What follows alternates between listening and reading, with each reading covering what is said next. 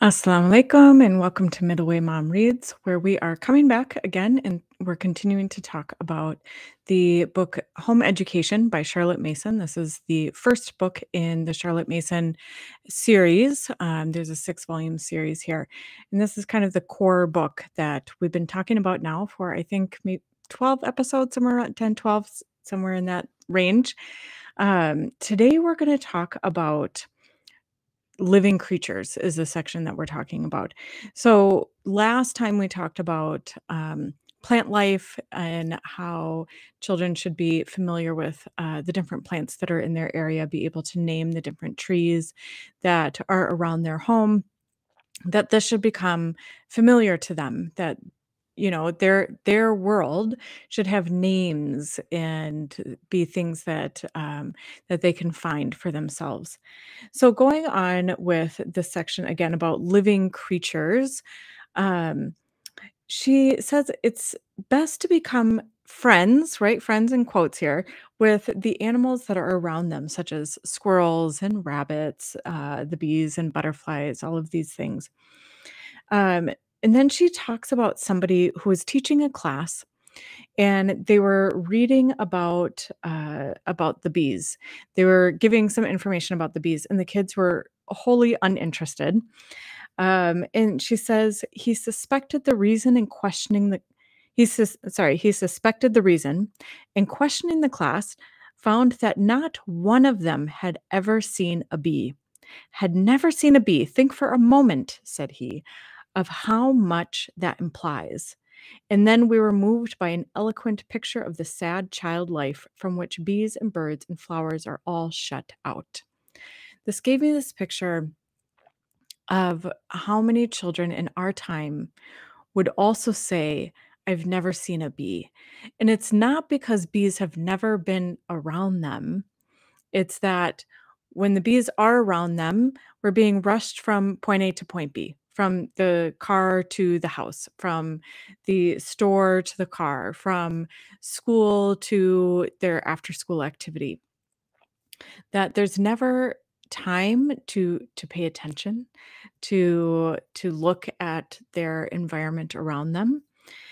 And so she goes on to say children should be encouraged to watch patiently and quietly until they learn something of the habits and history of bee, ant, wasp, spider, hairy caterpillar, dragonfly, and whatever of larger growth comes in their way.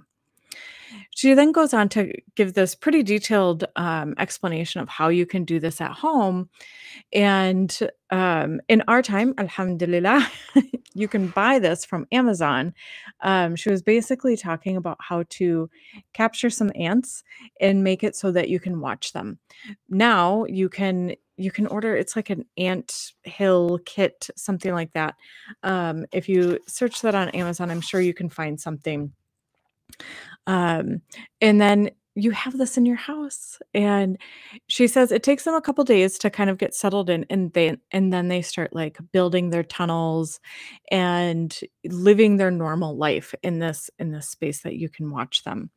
So this was one suggestion that she had to kind of ignite this curiosity in them when that has gone dormant, because they're not used to slowing down and paying attention to these things. Then she goes on to talk about children who are afraid of insects and small animals, right? The child who is afraid of a rabbit, or so here in Minnesota, snakes are not generally dangerous. Um, I think there's a couple that they could bite you, you're not gonna die. Um, but like we have these gardener snakes or garden snakes. They're very small. One of them bit one of my kids and like it didn't even leave a dent. They're just very benign. So these type of things, when the children are afraid of things that really are benign, we have to ask ourselves, did they learn this from the adults in their life? And so this is something we have to choose how we react when they go to pick up a garden snake, right? If you live in Texas or Alabama or what have you, this is different. We traveled to Texas a few years ago, and we went camping in the desert, and I had to tell my kids, "Listen, you do not pick up snakes in Texas. The snakes in Texas are different than the snakes in Minnesota. Like, this is just a totally different ball game. We don't do that here." But there should be, like, this healthy fear of the things that should be feared. But if there are things like so afraid of a bumblebee, which unless you're really chasing that thing down and trying to kill it yourself, that thing is not coming after you, it's not gonna sting you. So when they watch something for a long time, they should have this opportunity to watch something for a long time without being afraid. If you do find that they are afraid, there's try to increase the exposure and model that behavior of just being curious. "Oh, I wonder what they're doing. That bee doesn't seem to be angry, so I don't think that I need to worry about that." Um, and then you're communicating things like, that this is a bear. This is something we do need to worry about. Having this clarity of anything non-human isn't necessarily something to be afraid of. But there should be a healthy fear of certain things. And that might take some relearning within yourself. I do not pick up snakes. My children like to pick up snakes. I do not pick up snakes. And I've had to hold it within myself to not be like grossed out and to not be afraid, because those were things that I don't know if that was inherent in me, if I picked that up, as a child from other people, but that was something that I had to relearn within myself. It is possible to relearn new habits. Okay, so going back to allowing them to observe something and to watch something for a long period of time. Um, there's one example where one of my kids, we have a very simple swing set, just like wood platform, slide, couple swings, and she was laying underneath the wood platform, just I don't know, watching the clouds go by. And she came inside and she was like, "I was just watching the bees make a nest." And I'm like, "What do you mean?" And underneath the platform where she was just kind of laying there, they would make it kind of like into a fort. There was paper wasps were making a nest there. And so she was able to describe it. And we did talk about, like, this is a place where there's some healthy fear. You were very close to that wasp nest. And granted, nothing bad happened. Everything was fine. And so that was a learning experience, I guess, for both of us. But when they have these periods of time and they have these descriptions that they can give you, what's best is to write those down if that would be hard for them to do that. Ask them to draw a picture about it. And when you write that down and you have the picture, later on in life, they can go back to that and it's like a treasured memory. So, there's a curriculum, I think it's still around, from Brave Writer. It's called Jot It Down. And the whole idea is starting to encourage children to tell stories or to tell about the things that they saw, the things that they were thinking about, the stories that they've come up with. And so, like, some of the activities, like, one is, like, my 10 favorite things. And so it's putting them into a list, an ordered list, and being able to describe those things. And the reason why it's called Jot It Down is because, the advice is you as the parent are writing everything because you want that idea to get up and out before you're requiring them to write it for themselves, because that idea is what's most important, and then writing it down, that comes later. So this paves the way to narration, which is a cornerstone in the Charlotte Mason education. So the next section is about the force of public opinion in the home. So this is talking about if the child has that time of just sitting and observing, let's say, an anthill, and they come and they tell you about it, and you are wholly uninterested, this is going to shut that door for them in a large way. This is going to make it where they don't want to participate in this anymore because they're not getting that feedback. They're recognizing that this isn't interesting, this isn't cool, it's not fun. But when we show that interest in them, that it continues to open that door where next time when they see these things, they wanna tell you all about it.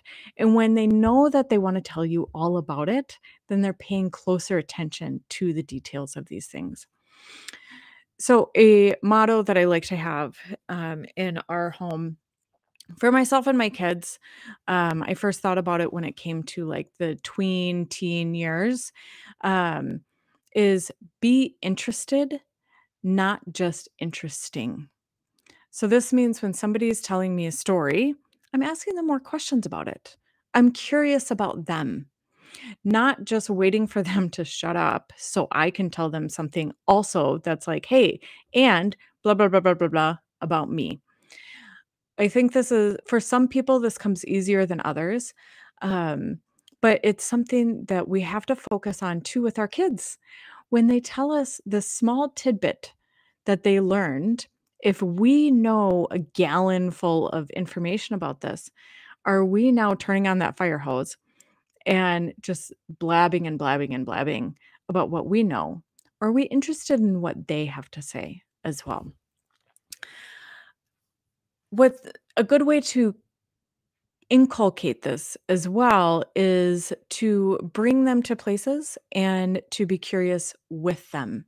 So, this, this reminds me so much of we've been hiking in a number of places, so national parks in particular, and we would get to the summit where like, oh, subhanallah, the view is amazing.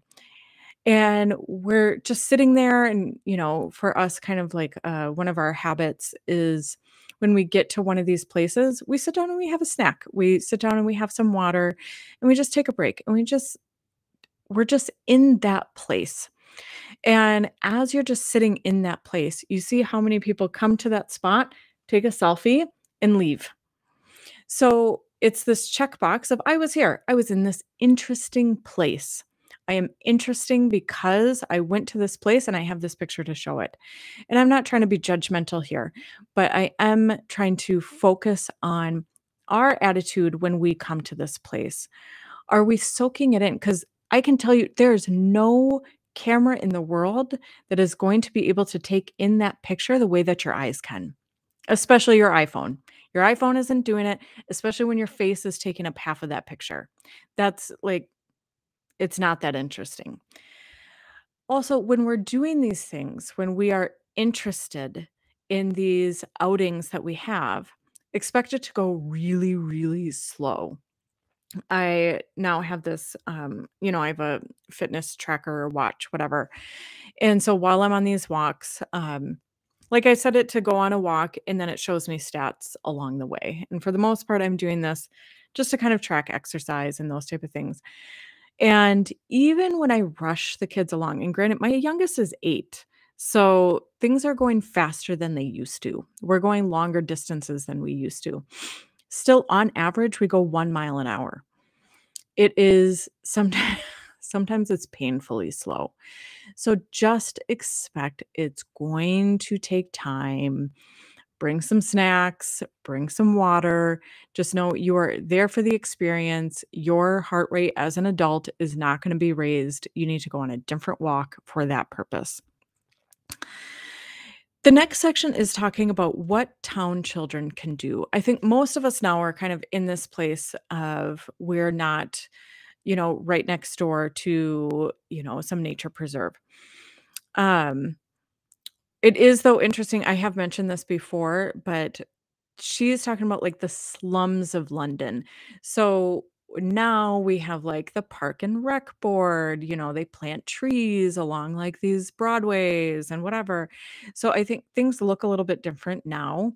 Your cities are a lot greener now than I think when she was writing about this at like, if I'm aligning this right, and maybe I'm not, so you can shoot me down in the comments of being wrong in history, that this is kind of like in the peak of like the industrial era that you have there's no like environmental laws, just when she calls it the slums of London, we can all kind of picture what that looks like, and probably what we live in is better than that. Still, in that context, there's a lot to see in the city. There's the squirrels and the birds. The birds are still there if you slow down long enough to watch. So, a couple ways that we can kind of open this door for ourselves and for our children, just open the curtains to a window when you're eating breakfast and sit near that window. Don't sit there with your phone in front of you, your tablet, a magazine. Just sit there and just look out the window. If you can sit on a deck or a patio, even better. But don't have something else that you're looking at. Another option is you can set up a bird feeder. There's bird feeders where you can like stick it to the window and it's like see-through and you put the bird feed there. There's some where like if you have the up down opening windows that you can put it in that space and close the window around it. And you can put the bird feed in there. There's a lot of ways to attract that nature to you. Just watching the squirrels go for food. A friend of mine that lives in the city, she said that if you watch, you will watch the squirrels chew through like the thick plastic garbage cans to get the food that's inside. So that's a whole story to tell in and of itself. She goes on to really like seal in this case that this personal observation is more valuable than any book that you can read. This is a habit with its own reward. This habit of observation has its own reward in the things that you see. In this book doesn't really get into the idea of internal locus of control, external locus of control. It assumes that you're working toward an internal locus of control, right? I am doing good work because that's valuable to me, that I have made that a priority. Not because I'm going to get a sticker on a chart or somebody's going to tell me that I did a good job or I'm going to get a better grade, so on and so forth. So having this where like the reward in and of itself, the reward is built in. The joy is in the activity itself if you just slow down long enough to enjoy it. She goes on to say, for the evil is that children get their knowledge of natural history, like all their knowledge, at second hand. They are so sated with wonders that nothing surprises them, and they are so little used to see for themselves that nothing interests them. The cure for this blasé condition is to let them alone for a bit and then begin on new lines. And this is what really hit home for me are they are so little used to see for themselves that nothing interests them. They look around, it's a tree, it's a tree, it's a tree. I remember driving through Iowa as a kid, and I would just say, why do people live here? There's nothing here. It's just corn and cows and corn and cows. And if I knew a little bit more about the things I was looking at, maybe it would have been interesting. I don't know. I mean, it was a lot of corn and cows in the 80s and 90s. So maybe it was a lot of corn and the same kind of cows. But if I knew the different kinds of cows, I wonder if that would have made that trip slightly more interesting, slightly more tolerable. So letting the children alone. That doesn't mean letting them alone on so when they are on a device and they're being entertained by that device, they're not being let alone. Boredom is the cure for this problem. Being bored and having to figure out how to entertain yourself without destroying things. This is a skill that a lot of children are missing. And I will say even, my own children, it's something that we have to manage. So, this is there's not a perfect place. There's never a place where like all of a sudden now your children are like, "Oh, mashallah, mother, you know what I saw blah blah blah blah blah." And like everything is like that and they never say that they're bored. Just understand this is a journey and it's valuable to start on the journey and get going. In the next section, she says, nature knowledge is the most important for young children. There is no sort of knowledge to be got in these early years so valuable to children as that which they get for themselves in the world they live in. Let them once get touch with nature, and a habit is formed which will be a source of delight through life. So, observing the world is a joy. Being able to just sit back and observe the world. But our current time, our focus is more on how the world is observing us. So again, talking about sitting and taking in this view from like not the mountaintop, but the mountainside, right? Sitting and taking in this view from the mountainside versus taking a view of yourself on the mountainside, how the world sees you versus you seeing the world. This is something that we have to inculcate within ourselves and within our children, that there's value in things outside of ourselves. There's value in things outside of ourselves if we are just curious enough to look. The next section is called Mental Training of a Child Naturalist. She says, consider too what an unequaled mental training the child naturalist is getting for any study or calling under the sun. The powers of attention, of discrimination, of patient pursuit, growing with his growth, what will they not fit him for? So this, again, the habit of attention, the habit of observation, whether they become like a botanist later in life, whether this is something that becomes their life's passion or not, these skills, these habits that they're building, this will serve them well in IT as a doctor or a lawyer or an engineer, what have you. All of these are built on these habits. So um, it doesn't look studious from the outside, but it really is the first building blocks of a studious life, inshallah. Um, I found it interesting. Charlotte Mason even said in here that children are more well behaved when they're always kept well amused. And this is so she is talking about the kids being able to amuse themselves.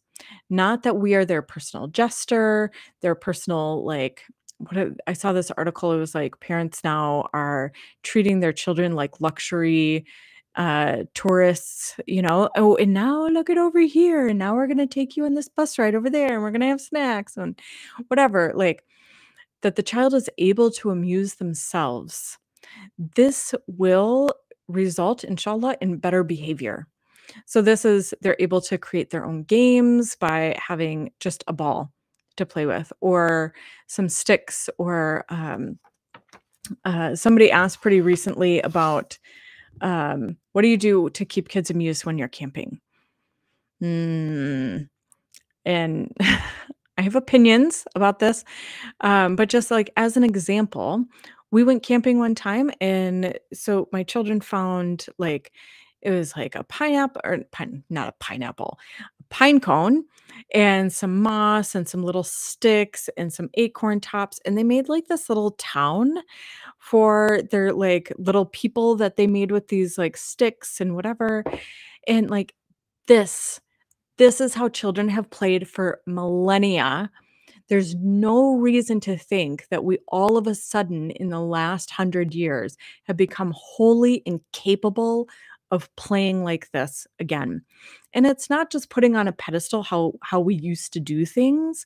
It's when a child is able to look around them and find things to spark their imagination, then they are more well behaved because they're not expecting other people to do for them what they're able to do for themselves. They're not expecting other people to entertain them because they can entertain themselves. Okay, I'll get off my little soapbox here. The last section here is field lore in the naturalist books. So when we talk about nature study, we're like, what books should I buy? And you'll notice we've talked a lot about nature study so far, and not once have we mentioned a book. Because nature study should begin 80% without books. 90%, maybe 95%. I don't know. I haven't like really sat down and done the math. But nature study begins with no books. Then you can bring books in as a way of kind of opening those doors of things they have not yet discovered. Also, when you're viewing nature and you're observing nature, there should be a reverence for life. Charlotte Mason says, reverence for life as a wonderful and awful gift, which a ruthless child may destroy but never can restore, is a lesson of first importance to the child. So, this means that when you're looking at a flower, you're not ripping it apart to see the insides. So, you might use a book to see what the inside of that flower looks like, because this is part of creation and we're not going to get in the habit of tearing that apart. We don't want to build within children that we're the commanders of this of creation, right? Underneath Allah subhanahu wa ta'ala, but still like that we can tear things apart. For instance, like when we're walking down the road, are children just tearing all the leaves off of the tree? No. There's reverence for that created thing. Allah created this. Who are we to harm it? There should be this idea that if we are going to have an impact on it, it needs to be for a purpose. So if we are going to kill an animal, if we're going to rip out a plant, it is going to be because we need it, because there's some purpose to it. And so, starting with this attitude, then when children get into the further sciences, they realize that there's some sacrifice that has to be made in order to study these sciences. So that is taking the flower apart.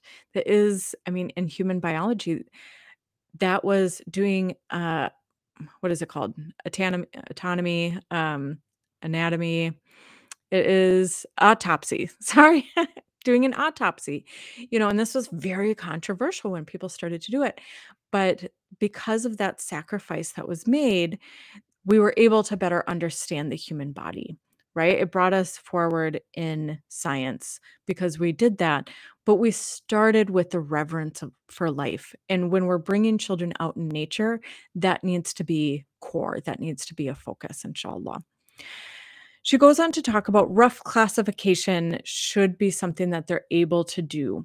So, this is being able to describe the leaves on a plant, that maybe they're heart shaped, or they're long, or they're round, or they're pointed. That they are whole or divided leaves, that they have crisscross veins or straight veins, they have bell shaped flowers or cross shaped flowers, right? These are ways that we can classify the different plant life that's around them, and then they'll start classifying animal life as well. So they should be able to describe in these ways. And this is another way where books really come in handy, is that we can give these descriptions that are pretty standard, of having like alternating leaves or opposite leaves. So meaning like, here's your stem, your stem is going up and down.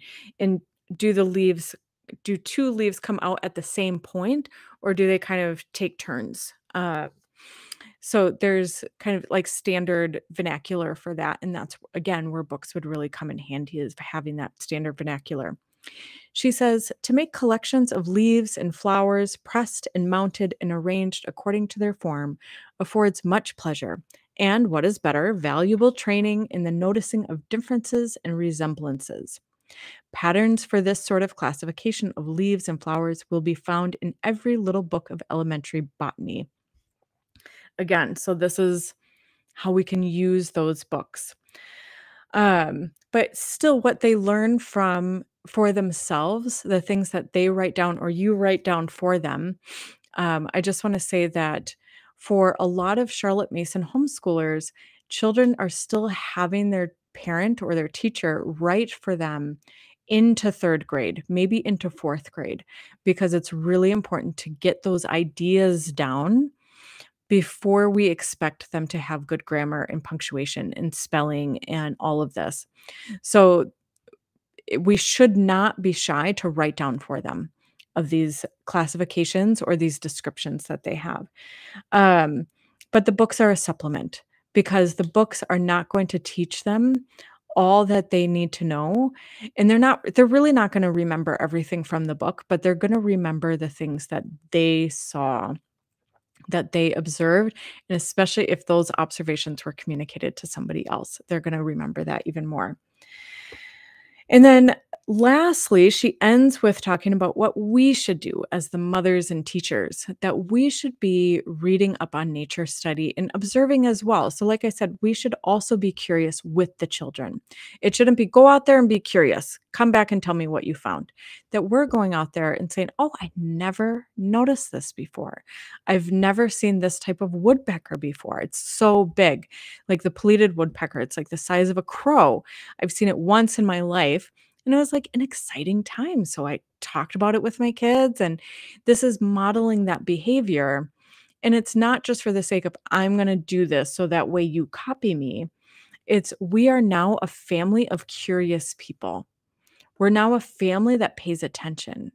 We're now a family that enjoys being outside, or even just watching the outside if there's something that's keeping us physically inside, and just having that quiet moment to just see what's there. So there should be time that we spend in our own time reading naturalist books, reading not just field guides. I think a lot of times we look at field guides and we're like, okay, I'm gonna read. It's like reading the dictionary, right? Like how many of those words do you really remember? But there's a lot of naturalist books where they really dig into how to read water. I have this book. I don't think you can see it from here, but it's like the Cloud Spotter's Guide, and it's like the Cloud Appreciation Society. So these are things that we should be building into our day-to-day lives, inshallah. And that wraps us up for this section. The next section will be talking about getting knowledge by means of his senses. So we've been talking about this a little bit, but we'll dig into it a little bit deeper, inshallah. Again, you will get more out of this book if you're reading it yourself. You can find it at a lot of different retailers. I will have a link to that in the description of this podcast or YouTube video.